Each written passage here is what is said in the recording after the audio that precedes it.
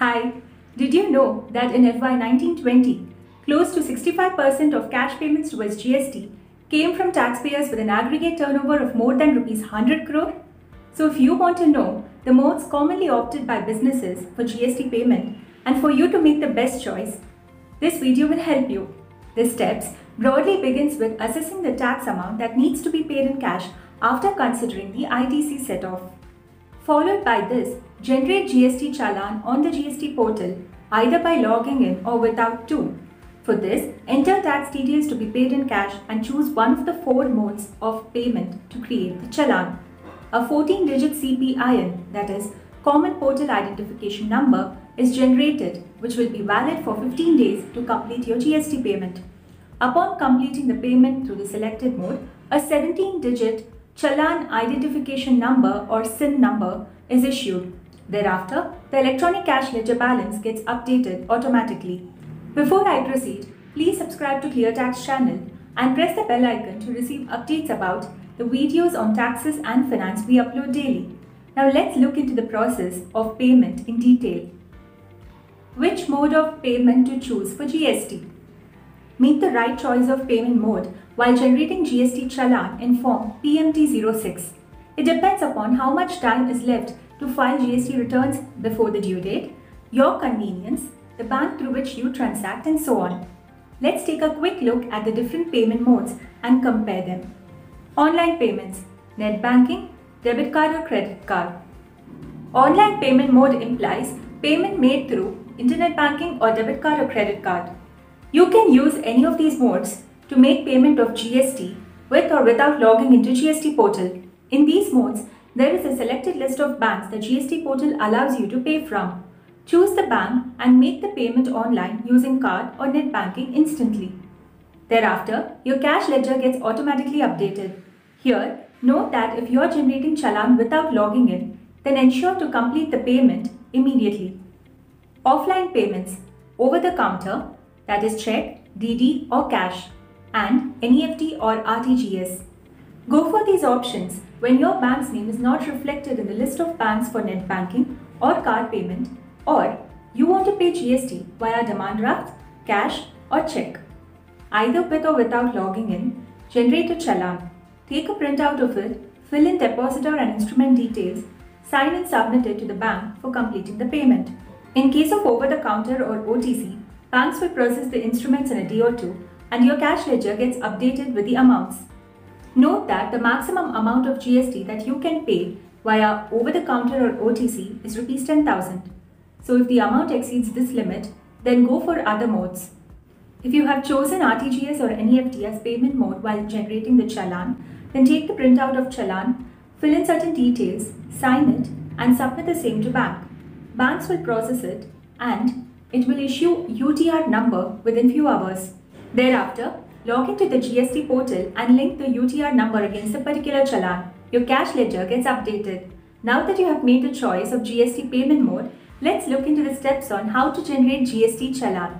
There are 2 ways to generate GST Challan. Either you can log into the GST portal or you can generate Challan without logging into GST portal. There's not much of a difference between the 2 ways. If you choose to generate Challan before logging in, enter GSTIN or other IDs such as ID of temporary user or tax return preparer or UN body. You need to re-enter GSTIN or ID before generating Challan. However, if you choose to generate Challan after logging into GST portal, you can find the button Create Challan on your dashboard itself. The rest of the steps to fill the details and generate Challan remain common. For that, enter the amounts in respective heads. Choose the payment mode that suits you. If you choose net banking, click on the Generate Challan. CPIN gets generated. Finish the payment after you have generated the Challan using the pre-login feature. Otherwise, if you have generated Challan after logging into the GST portal, then you can wait for up to 15 days to complete the payment, the steps of which I'll be sharing in the next section. If offline mode such as OTC or NEFT or RTGS is chosen, enter bank details where cash is to be deposited or remitted and click on Generate Challan. Your CPIN gets generated with the Challan copy. The Challan gets saved automatically. You now have time up to 15 days to complete the payment via offline modes, the steps of which I'll be sharing in the next section. Now, suppose any details in the challan are incorrect and you haven't made the payment yet, then you must freshly generate a new challan with correct particulars.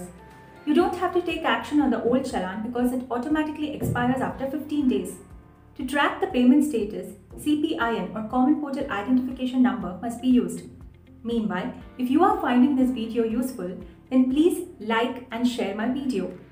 Now let's move on to the next, that is, how to complete the GST payment at a later date.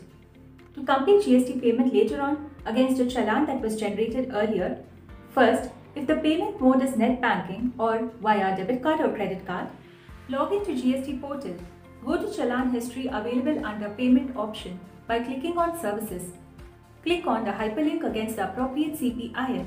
Select the banks listed for card payment or net banking and finish the payment. Receipt gets generated with CIN, that is Challan Identification Number, upon successful payment. Cash ledger gets updated immediately. Second, for over-the-counter payment mode, fill up the remaining particulars asked on the challan manually with authorized person's signature. Submit it to the bank you earlier chose while generating challan along with the check or DD or cash. In a day or two, your electronic cash ledger gets updated with the payment. Third, for NEFT or RTGS payment mode, fill up remaining particulars asked on challan including RTGS or NEFT mandate such as depositor details, check details and sign on it manually. Submit it to the remitting bank you earlier chose while generating challan along with a check or by using account debit facility. In 2 hours, the bank will process this and you will receive unique transaction number, that is UTR number, and CIN, that is Challan Identification Number, on your registered email ID or mobile number. Next, log into the GST portal, go to the challan history, click on the hyperlink against the appropriate CPIN, then enter the UTR number and click on Link UTR. The cash ledger gets updated. Follow up with your banker if you've initiated payment with the bank and GST portal shows the status as awaiting bank confirmation or awaiting bank clearance. If you have completed the payment successfully and got a confirmation from the bank, but still the electronic cash ledger does not get updated, then you have to submit the grievance in form GST PMT 07 on GST portal. To read through the steps in detail, visit the page link given in the description box below. And if you have any questions, feel free to post them in the comment section. We'll be happy to take them up. Thank you.